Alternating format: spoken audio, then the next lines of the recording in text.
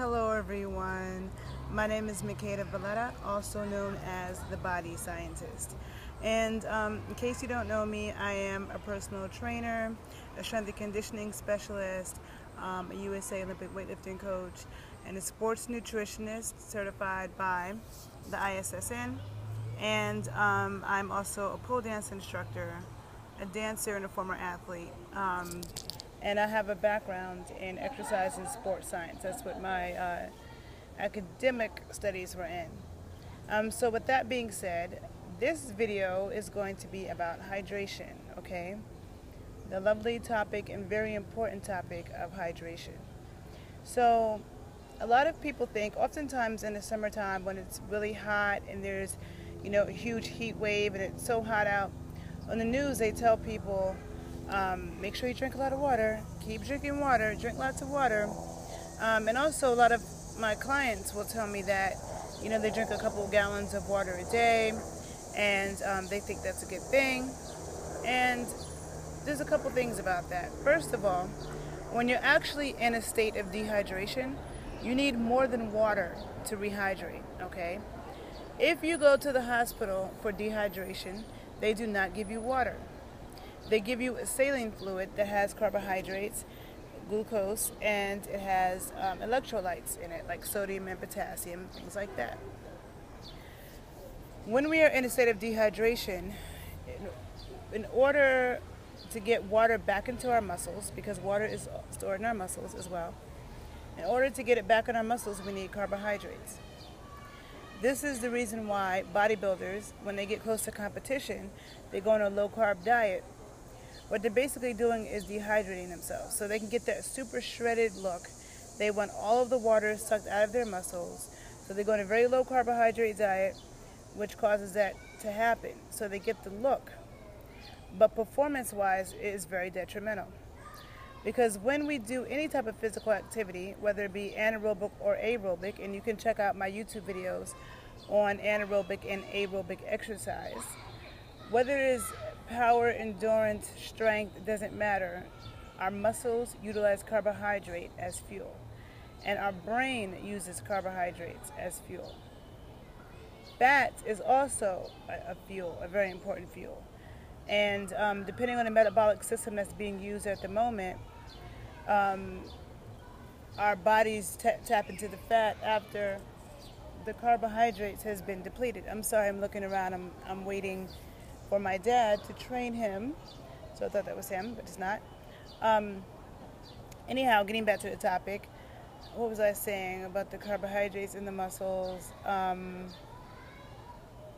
Yes, so physical activity. Our muscles use carbohydrates as fuel, and once that's depleted, once our blood glucose is depleted, so the carbohydrate that's floating around in our blood, once that is depleted, then our body taps into our muscle glycogen. And the muscle glycogen is the stored glucose in the muscles. Glucose is stored in our muscles as glycogen, okay? And then once that's depleted, then often we'll use fat as a fuel. So it kind of depends on the metabolic pathway that's being used. Metabolism is a complex biochemical process, and it all depends on how much muscle you have in the first place, how much fat you have in the first place, how much fat you have, what kind of physical activity you're doing, what types of macronutrients and micronutrients you're eating, and the timing of it. So all of that plays a role with metabolism. Okay, it's not as simple as just calories in equals calories out, and that's how you lose weight and gain weight. No, okay.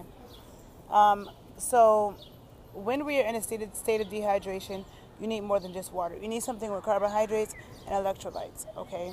Another thing is that in the summertime, I see a lot of people, or not just in the summertime, but for some reason people think that the more you sweat, the more fat you're burning.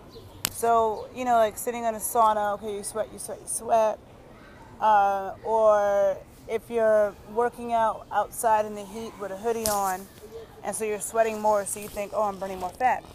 But that's not necessarily true. The sweating has nothing to do with how much fat you're burning. It's just your body releasing water and electrolytes. It's your body is dehydrating. You need to rehydrate. It doesn't have to do with how much fat you're burning, okay? And dehydration can cause some serious issues. Also, drinking too much water can be bad. because when we drink too much water, it can dilute your electrolytes, okay? And then when your electrolytes become diluted, it can cause almost like water poisoning, something called hyponatria, which is way too much water. Electrolytes become diluted, okay? So drinking 2, 3, 4 gallons of water a day, I don't think is a good idea. I don't believe that we need to drink that much water, okay? I think a lot of people who are on the health kick, who want to drink gallons of water every day, are exaggerating it and going too far someplace that can cause more issues, okay? But definitely if it's hot outside and it's hot and humid, or you're outside doing a workout in the heat, or you're doing a workout in a hot-ass room, you need, and if you're just working out for like more than 30 minutes intensely, you need to be putting some simple carbohydrates into your body so that your muscles can utilize it as fuel. It's ideal to use as much blood glucose as possible, because the more you tap into your blood glycogen, it really depletes you. So this is also the reason why after we are done with a physical workout, you need to replenish carbohydrates back into your system so your body can rebuild the muscle glycogen and you have it for the next day, so you're not dying tomorrow, okay? Also, sodium and potassium are also extremely important for hydration. And, you know, hypertension is linked to having too much sodium. A lot of times people with hypertension are told to cut out the sodium. But studies have shown that cutting out the sodium doesn't do much for hypertension patients. And really what the problem is not that they need to cut out sodium, it's that they need to add more potassium. It has to do with the balance of sodium and potassium. And a lot of people now are not getting enough potassium and are overloaded with sodium, especially if you're eating like regular processed foods and stuff like that, which have a lot of, not only do they have a lot of salt and sodium, but they have it in a form, you know, that's not what we need, okay? We want to get our salt from like minerals, you know, so like getting, I get like, what is it, like sea salt, okay, that come with the natural minerals and everything that comes with the salt. When we start isolating things, that's when it causes problems. So having a whole bunch of salt by itself, you know, sodium chloride, is not what we need, so that's not good. So when you have good quality salt, sea salt, you really can't overdo it. And then getting a lot more potassium. Where does potassium come from? Potassium is in fresh fruits and vegetables. Potassium is in raw dairy. Potassium is in bone broth, okay? There's a lot of potassium in bone broth as well. The fruits and vegetables that are the highest in potassium: coconut water, avocados, watermelon, and the ratio of sodium and potassium, the ratio of carbohydrate and potassium and sodium in coconut water and watermelon juice is like ideal, because all fruits and vegetables have potassium and have carbohydrates. But if you take a banana, for example, banana has a lot more carbohydrates compared to the amount of potassium that's in it. Whereas watermelon and coconut water has, you know, a lot less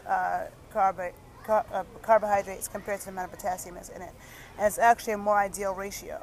And so I find it interesting, you know, like the whole stereotype about black people in the American South eating watermelon, and it's looked at as like, you know, this ignorant thing, and now black people sometimes don't want to eat watermelon. Shit, watermelon is one of the best things for hydration. And if you think about watermelon and coconut, they're not super sweet. It's not like eating a mango or eating a super sweet banana. They're not super sweet, okay? They do have carbohydrates, but they have a lot more potassium per carbohydrate than does like a sweeter fruit like a pineapple or something like that.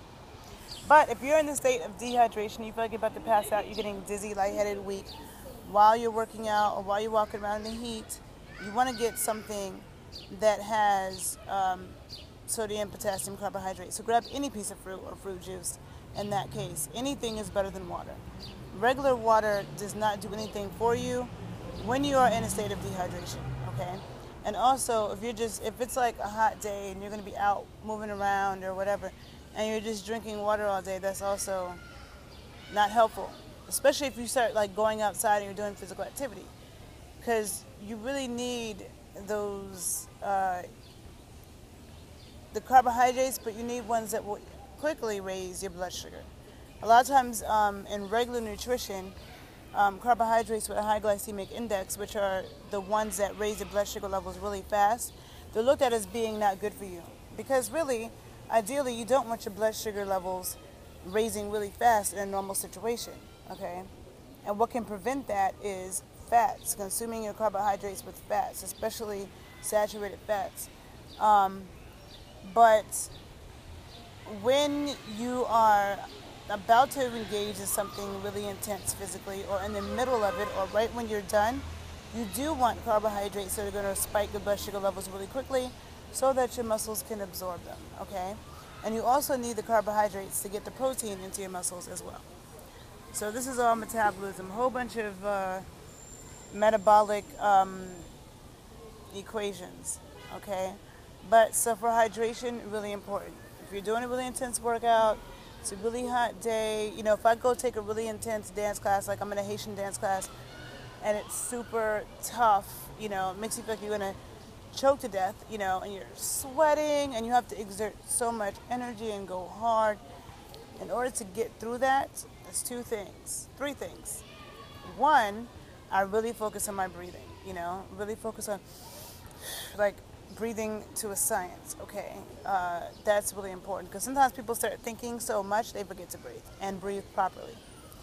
Then I take sips of some coconut water or some watermelon juice.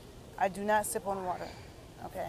I remember when I was in high school, I played basketball, and they would always tell us, drink water, and we would drink water. We would have, like, the worst cramps, and so none of us wanted to drink water. So then you're like, well, I don't want to drink water. But really, we shouldn't have been drinking water. We should have been drinking, and not Gatorade, because Gatorade is crap.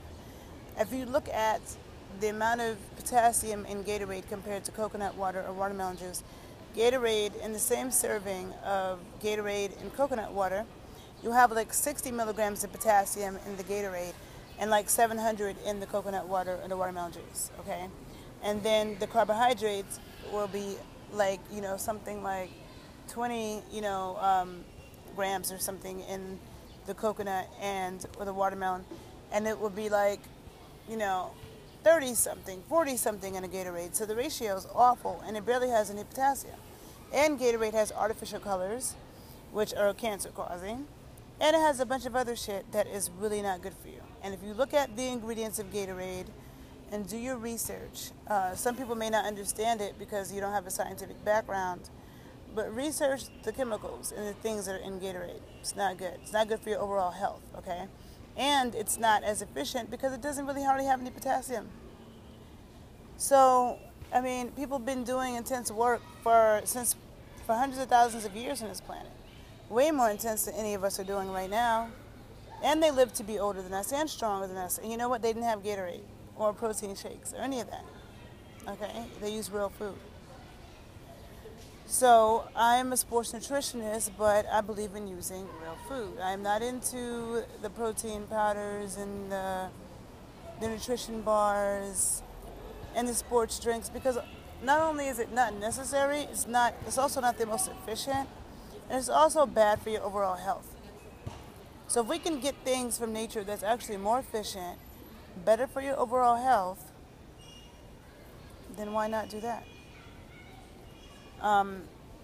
So I think I've said everything I need to say to you about hydration.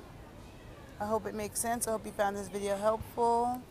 And if so, please share it. And please join my YouTube page, The Body Scientist 81. And you can email me at the email address below, MVoletta@thebodyscientist.com. And you can check out my blog, thebodyscientist.com. Thanks, people. Have a great day.